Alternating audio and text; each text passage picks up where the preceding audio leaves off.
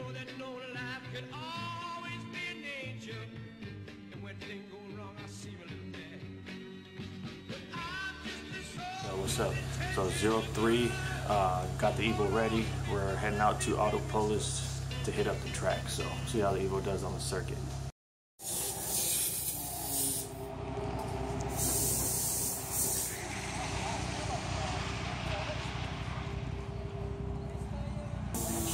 I'll give a shout out to Honda M&M for allowing me to use their bays and park with them.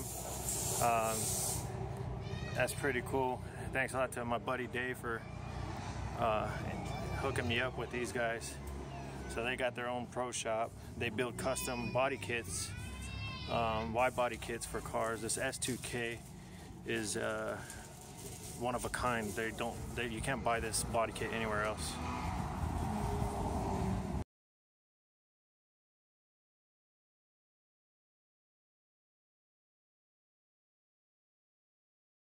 So this Integra or DC5 is fully built by Honda M&M, and the lap times on this thing was crazy. It was fast, it was extremely fast. It's fully built, like I said, and I think the only thing that's left to do for it is to go turbo. And even how it is right now, it's almost kind of, it's already ridiculous. So I can imagine, you know, if or when they do turbo this this DC5, what kind of lap times it's going to be putting in. So this was the lap times that this DC5 was running was the same as the GTRs that were out there. It was crazy, man. They were fast, very, very fast. Honda M&M knows what they're doing. So not only do they build the body kits, but they build race cars. You know, that's what they do. And it just so happens that they also custom build wide body kits. So yeah, if you guys, I mean, I asked them, you know, hey, what about a wide body kit for the Evo? And they said, well, yeah, it's possible, but you know, so you don't necessarily have to have just a Honda to, you know, get the wide body kits or anything like that for them, or even to get some work done by them. But you know, there's a shop that specializes in Honda. So if you do have a Honda, you guys should definitely look this shop up, man. They know what they are doing.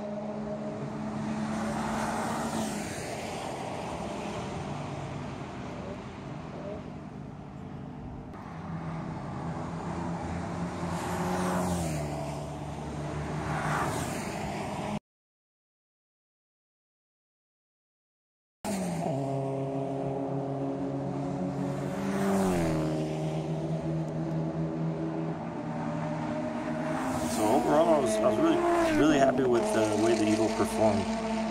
It's stock ride height, stock engine, nothing done performance-wise to the car except for exhaust and an intake.